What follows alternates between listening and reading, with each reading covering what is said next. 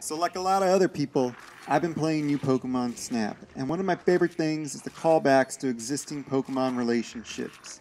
Zangoose and Seviper, Corsola and Marini. My personal favorite was Heracross versus Pinsir. Why? I just think they're neat. I'm oversimplifying, but there is something really cool about two giant beetles fighting each other. The powerful and aggressive Pinsir against the powerful and docile Heracross. I wanted to make a video talking about the basics of their rivalry, and why it has a symbolic meaning to it that I don't think everyone sees. So the Heracross-Pinsir rivalry started in Generation 2, but weirdly enough, the Pokédex didn't mention it until Gen 7. The anime, on the other hand, had them fighting right away. In episode 3 of the Johto anime, Ash and the gang come across a forest filled with peaceful Heracross and Butterfree, only for a group of Pinsir to invade their forest when their habitat is disturbed. This is also the episode where Ash catches his Heracross. This episode would also get referenced in the trading card game, with Neo Genesis Heracross shown getting ready to fight a Pinsir, cementing that the two would be rivals. Now, while the video games rarely ever said the two didn't like each other, it did show some parallels between Pinsir and Heracross. Both share a base stat total of 500. Both can be found in Gen 6 in the Kalos region, with Heracross being exclusively found in Pokemon Y, and Pinsir exclusively in Pokemon X. Both also got a Mega Evolution. Honestly, some of the better designed Mega Evolutions too, in my opinion. Their Mega Stones could be found in Saddleloon Forest. Finally, in Gen 8, both can be found in the Isle of Armor DLC, with Heracross being found in Pokemon Shield and Pinsir in Pokemon Sword. But why a rivalry between these two Pokemon? It's important to know that the Stag Beetle served as the inspiration for Pinsir, while the Rhinoceros Beetle served as the inspiration for Heracross. In Japan, both these beetles are popular amongst children for the long-standing hobby of bug catching, and most importantly, bug fighting. In bug fighting, children get their strongest beetle and have them lock horns in a sumo-like brawl till the loser is tossed out of the arena. If you haven't figured it out by now, this hobby of bug catching and bug fighting is what Heracross and Pinsir's rivalry is based on. But why do I think these two bug Pokemon fighting is symbolic?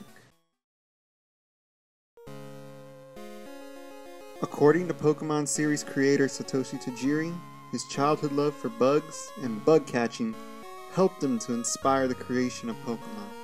The place where I grew up was still rural back then. There were rice paddies, rivers, forests. It was full of nature. Then development started taking place, and as it grew, all the insects were driven away. I was really interested in collecting insects. Every year they would cut down trees, and the population of insects would decrease. The change was so dramatic, a fishing pond would become an arcade center. Places to catch insects are rare because of urbanization. Kids play inside their homes now, and a lot had forgotten about catching insects. So had I. When I was making games, something clicked, and I decided to make a game with that concept. Everything I did as a kid kinda rolled into one. That's what Pokemon is. Playing video games, watching TV, Ultraman with his capsule monsters, they all became ingredients for the game. Pokemon is the creation of one man's love for bugs and video games. Heracross and Pinsir are based on some of the most popular bugs kids catch and fight with. I think Heracross and Pinsir are an extension of Satoshi Tajiri's childhood love of catching bugs. Heracross and Pinsir's rivalry is Satoshi Tajiri's love for bug catching and video games coming full circle. That's why I think it's symbolic. In recent years, the Heracross-Pinsir rivalry has been referenced a couple of times. An image of the two fighting can be seen during the credits of Eevee and Friends. In the Volcanion movie, Team Rocket uses a Mega Pinsir and a Mega Heracross. In Gen 7, Vikavolt was added into their rivalry. Both Ultra Sun Pokédex entries for Heracross and Pinsir state how they hate Vikavolt but get along with each other in the Alola region. Giving them an enemy of my enemy is my friend kind of a relationship. Vikavolt shows up on Heracross's original Stitch Pokemon shirt design instead of Pinsir.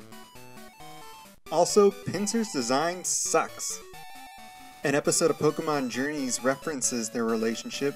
Also, this happens. And of course, most recently, new Pokemon Snap has it where you can have the two of them fight like in the old days. There's even 2 quests you can complete involving them. And that's all we have right now. I'm sure we'll get acknowledgement of this rivalry in the years to come. In the meantime, why don't you give this video a like?